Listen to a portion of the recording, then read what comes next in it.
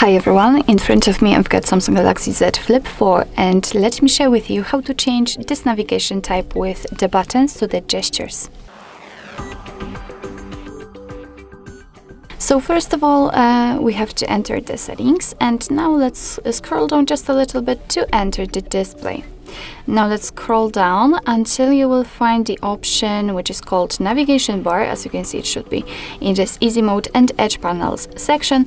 So let's simply enter, and here we've got two different options from which we can choose. So we've got the buttons, which are of course currently applied, and we've got the swipe gestures. And before we will set the swipe gestures, here we've got the button order. So if you will decide that you want to stick with the buttons, you can customize them here. So we can reorder the back button and the recents. So of course it's up to you if you want to.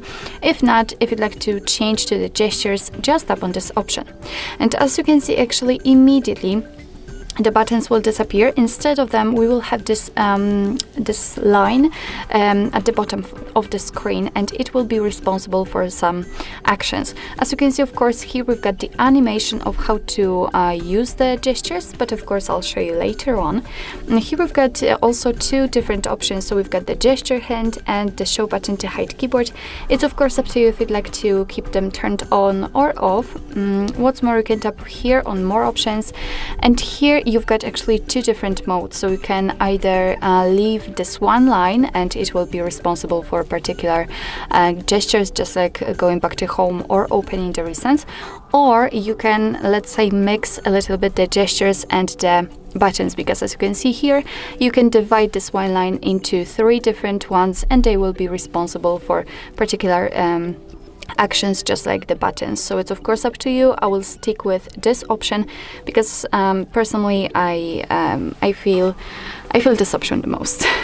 So under it we've got also the gesture sensitivity. We can set it lower or higher. Again, it's up to you. You can just change the position of this dot on the switcher, so you can just make the size of your device bigger or smaller, and it simply means that you are changing the size of the area which is responsible for catching your touches.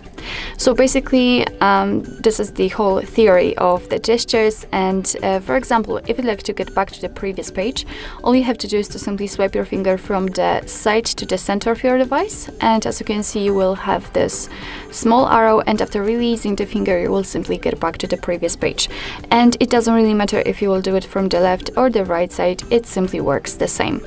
If you'd like to get back to the home page, just swipe your finger up fastly, just like that, and as you can see, we've got the home page. And in order to enter the recents, just do the same motion. So swipe your finger but hold it somewhere here, just like that, and after releasing the finger you can see that here we've got the recents.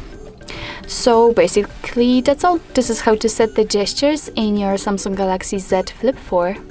Thank you so much for watching. I hope that this video was helpful, and if it was, please hit the subscribe button and leave the thumbs up.